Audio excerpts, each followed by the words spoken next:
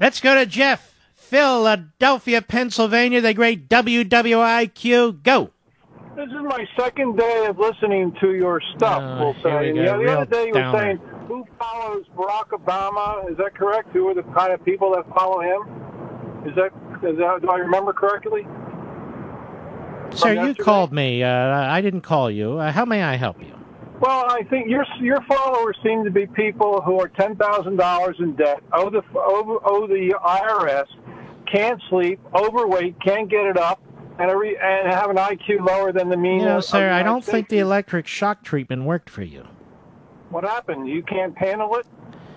I don't think. Oh yeah, I mean, I've never had to debate. Right. Lower him. I've never been able to debate somebody as clever and sophisticated and sharp as you, Jeff.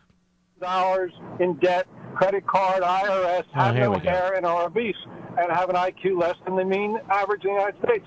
Oh, really? Yeah. You're very intelligent. You're very intelligent, Jeff. I am intelligent. How about you? No, you're not. You're dumb as a doorknob, as a matter of fact. No, you're just... And you're one of these schmucks, lower him down, who's going to go to the voting booth.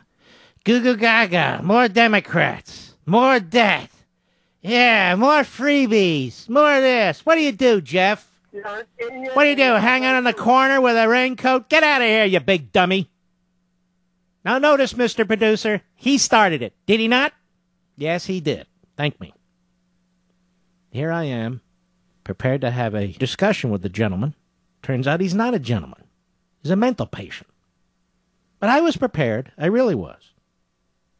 But he wasn't.